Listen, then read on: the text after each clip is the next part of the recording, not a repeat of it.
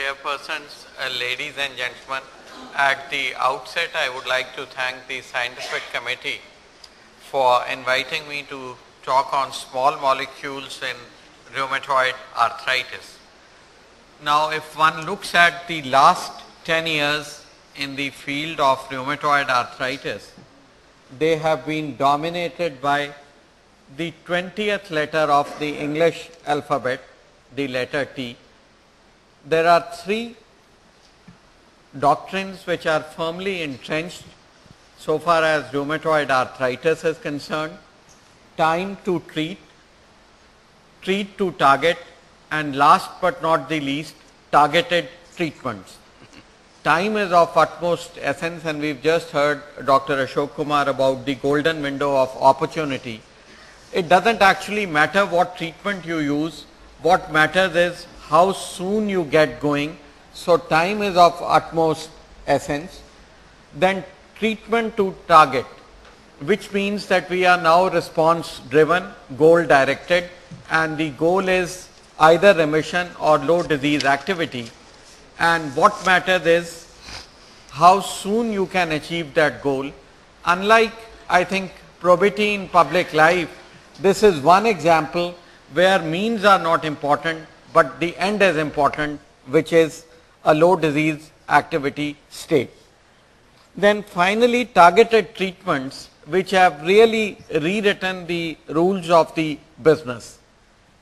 The transition from synthetic to biologic disease modifying anti-rheumatic drugs marked a transition from serendipity to specificity. Most of the small molecule disease modifying drugs that you see here were drugs discovered accidentally. Rheumatologists adopted those. In contrast, the biologic disease modifying drugs were molecules by design. This is an ever expanding field, and we had agents which were approved for use. The cutoff between the small molecules and the biologic DMARDs was this figure of 800 Daltons. This meant that these biologic disease modifying drugs were parenterally administered, used recombinant DNA technology for manufacture, and were drugs which were expensive. The era of targeted treatments can now be divided into, just like you divide the Christian calendar into before Christ and after the death of Christ, you divide it into the era of big molecules and small molecules, and the moot point is big necessarily better? And the bastion was the molecular weight of 800 Daltons. And I would draw your attention to this legend, David and Goliath, and this is Goliath resplendent in all the armor. The shepherd boy David used a sling, pelted a stone, and this catapulted him to glory, went on to become the king of Israel. And this bastion of 800 Daltons was breached 3 weeks ago, and as the chair Dr. Rao mentioned, on the 6th of November 2012, the FDA approved the first small molecule for treatment of rheumatoid arthritis, CP690550, with a molecular weight of 504 Daltons, and this is Xeljanz or tofacitinib citrate. This is orally administered, is a targeted treatment, is not a biologic in the conventional sense, is not manufactured by recombinant DNA technology, and now the MABs and the receptor constructs, the septs, have a tough challenge from the NIBs, and this is actually one of the most important things that has happened over the past 1 year. Now, coming to the science of small molecules in rheumatoid arthritis, they actually revolve around tyrosine kinase inhibition. Tyrosine kinase is a subclass of protein kinases. They transfer a phosphate group from ATP to a protein in the cell and plays an important role in intracellular signaling. 3 varieties of tyrosine kinase inhibitors are being tried out in rheumatoid arthritis. the spleen tyrosine kinase inhibitors, the SYK inhibitors, the mitogen activated protein kinase inhibitors, the MAPK inhibitors as they are called, or the Janus kinase inhibitors. Of the SYK inhibitors, it is fostamatinib which is being tried. This is converted into an active metabolite R406, which is a highly selective SYK inhibitor, and this has been tried out in phase 3 trials.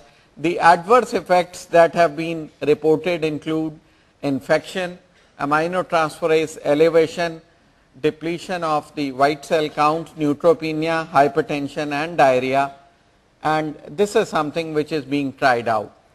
Same also is true for the MAP kinase inhibitors.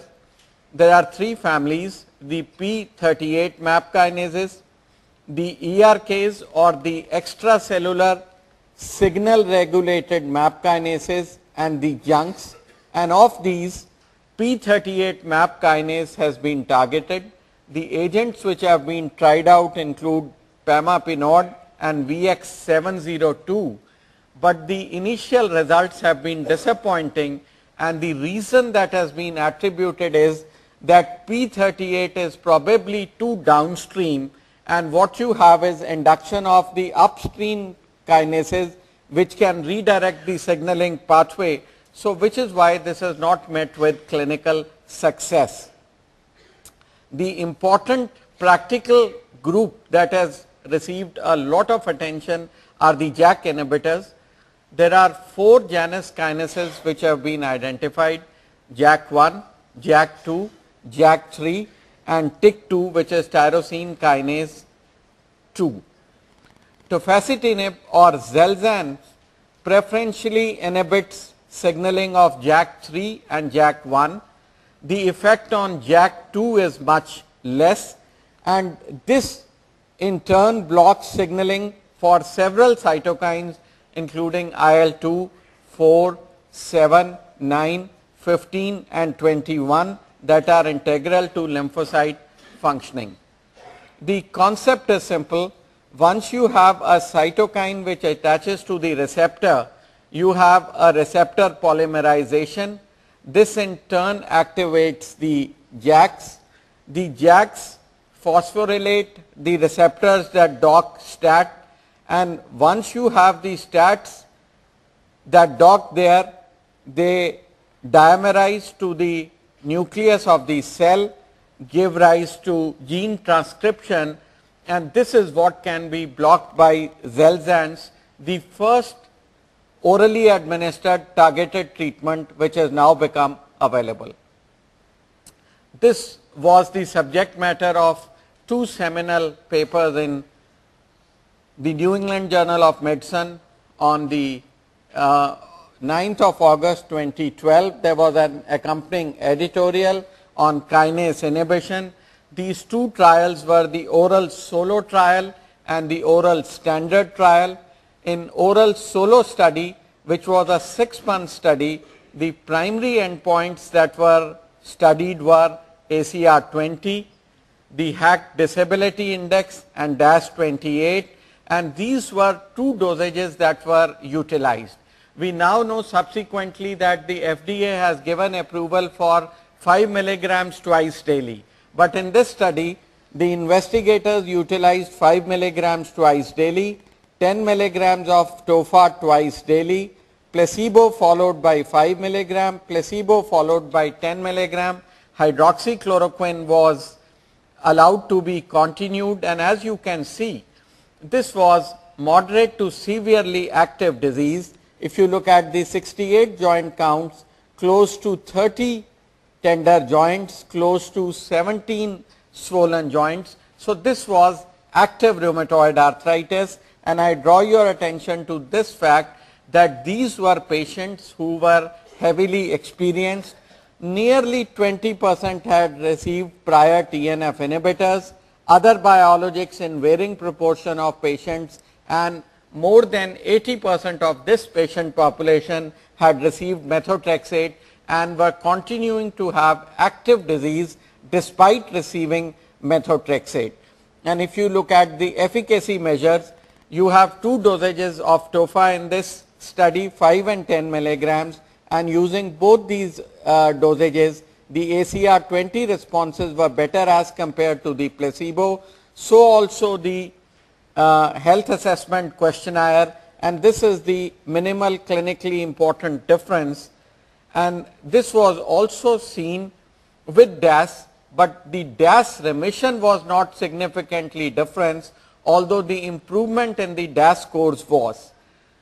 From a clinical perspective, I would like to draw your attention to one point, that amongst patients who had inadequate response to TNF inhibitors, nearly 40% of patients receiving 5 milligram and 60% receiving 10 milligram of tofa showed significantly better responses as compared to the placebo. Adverse effects, common adverse effects were headaches, upper respiratory tract infection.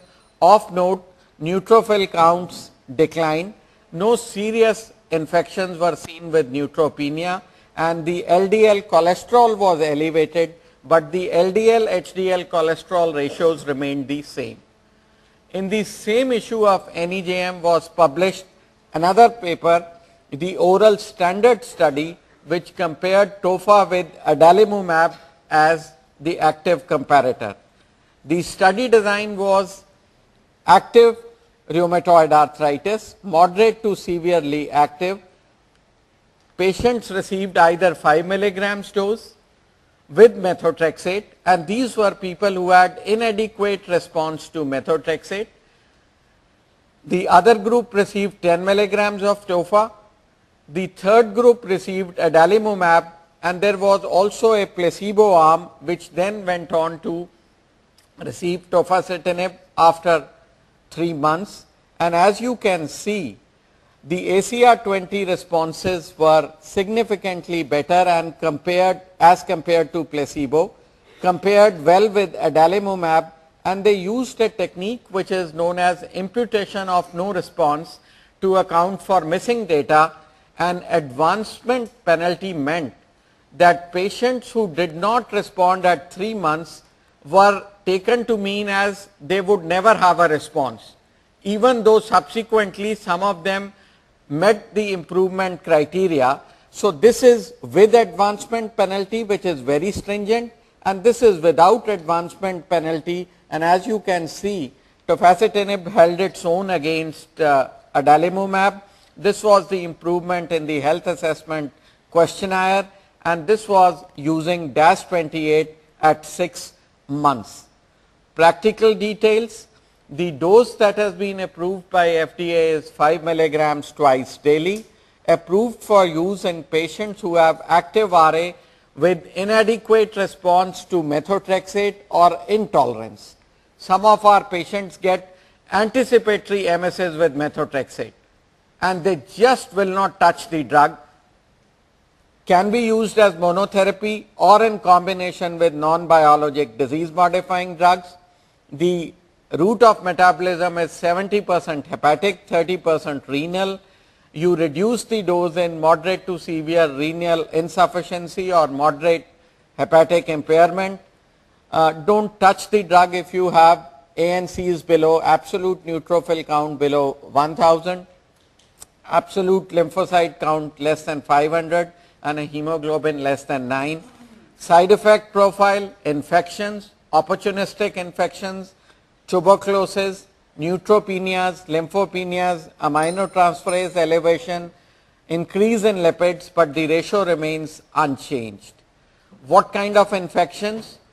Well, you can come across esophageal candidiasis, cytomegalovirus infection, cryptococcosis, atypical mycobacterial infection, but of particular interest to rheumatologists in our country, tofacitinib and tuberculosis.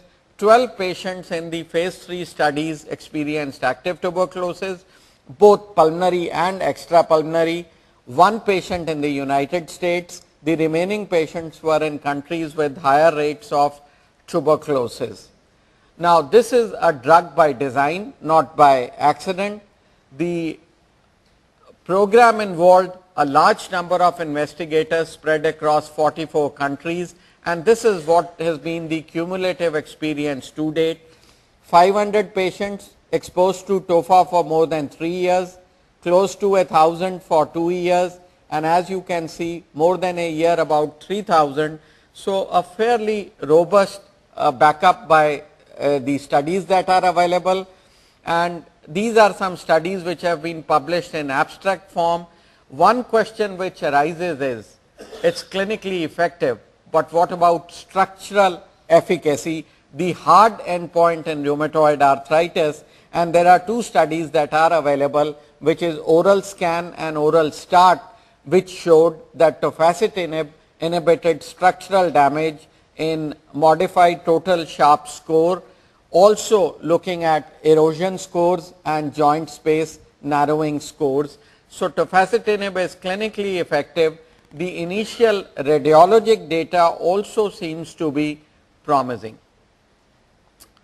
The next important question, which way is the science headed? We've talked about targeted treatments and we move from TTs to PTs.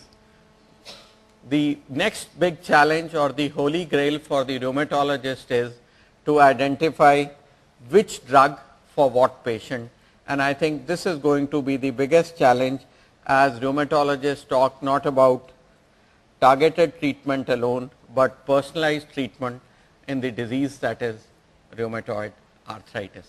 Thank you very much for your kind attention.